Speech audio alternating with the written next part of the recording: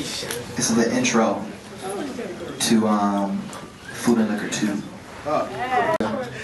It goes, now as I wander through this city going mad, I see the fruits of planting evidence instead of grass. A swindled generation with no patience, full of swag.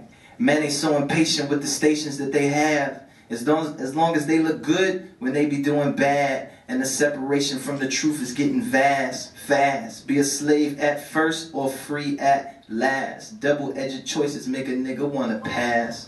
Double-headed voices of the eagle on the staff. The pyramid with eyes will split the spirited in half.